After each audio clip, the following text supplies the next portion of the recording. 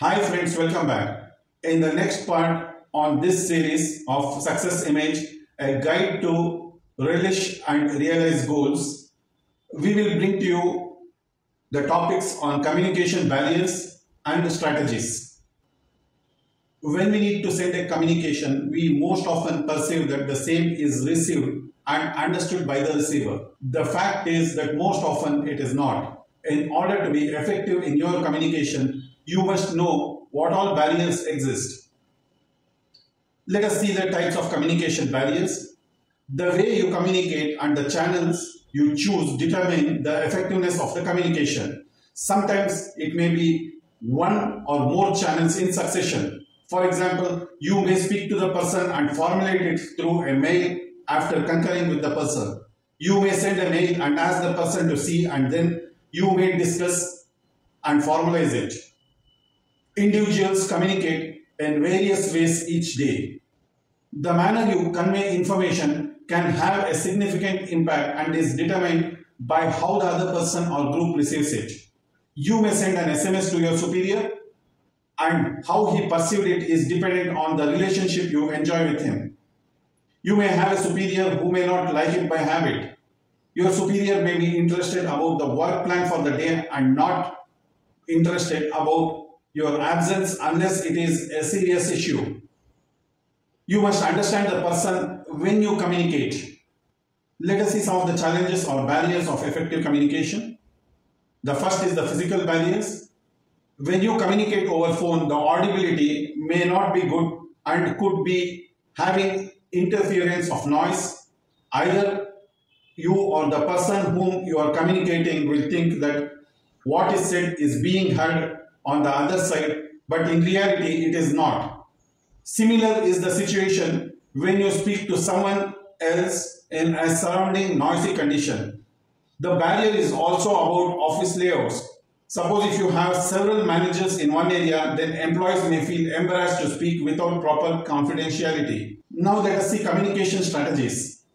Communication strategies in the workplace will help increase the effectiveness of communication. We will present to you 10 communication strategies you can use to overcome and prevent communication challenges. Non-verbal communication strategies. Body language is to be focused on.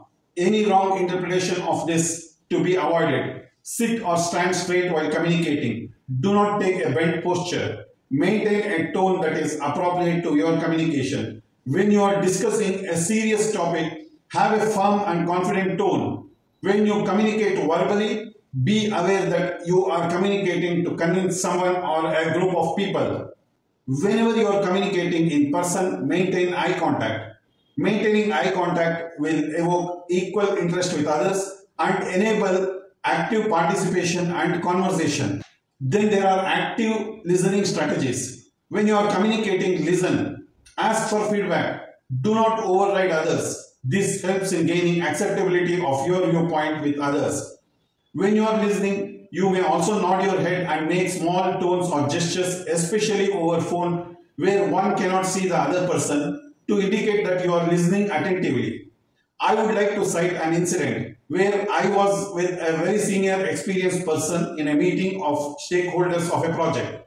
This is a meeting where every service provider and stakeholders come together to resolve problematic issues of coordination, execution, etc. in a project. There we may have some service providers who may also give excuses to cover up missed targets. If the targets are off by a week, it may not matter much. But if they are off by weeks together, then it is a serious matter since it could impact the entire project deadline. There was one such service provider in the meeting who was managing to make excuses by blaming other service providers for their pending activities. The customer did not like it and tried to intervene. Our senior consultant stopped the customer from intervening. Later, when the service provider concluded, we all had a laugh in the end. You know why? He had tied himself up by speaking over so much that he had unconsciously and logically concluded himself that their services missing target had nothing to do with the other services. Our senior professional then said that you must allow people to talk and you will get to know the real cause in the end. They will tie themselves up in knots. Hence, communication is not all about sending signals. You must believe in sending signals that matter and not hurt you later. When someone is speaking, listen patiently. Put forth your views after the person and others have finished speaking. If the speech is long and you have several points to clarify or get clarified, make notes so that you touch upon all of them in the clarification session. Focus on what the other person is saying. Paying attention is key to effective communication. When another person is speaking, give them all your attention and acknowledge that you are hearing their message. Next is verbal communication strategies. While communicating, there can be some distractions like noise, ringing mobile, crosstalk, etc. Select a place where you can avoid such distractions. When you find there are distractions which cannot be eliminated, put off the communication if possible, if it is not urgent or important. Most importantly, show empathy. If the other person who is communicating makes an irrelevant or a silly point or remark, do not react either verbally or non-verbally. If it deserves, just respond by making a dignified clarification and leave it at that. Then there are written communication strategies.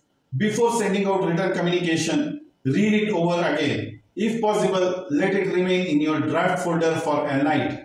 Read it again, make modifications and send. Take a second opinion of your superiors and a trusted colleague before sending. Draft written communication using appropriate grammar and spelling. Turn on spell check in your mails. Do not use jargons, sign language, smileys, etc. Never criticize others in written communication. Just mildly comment on the actions and not on individuals. In short, be objective and not subjective. Friends, with this we come to the end of this session. We request you to like the video by pressing the like button if you have liked it, and surely subscribe to our channel, which is a great motivation for us.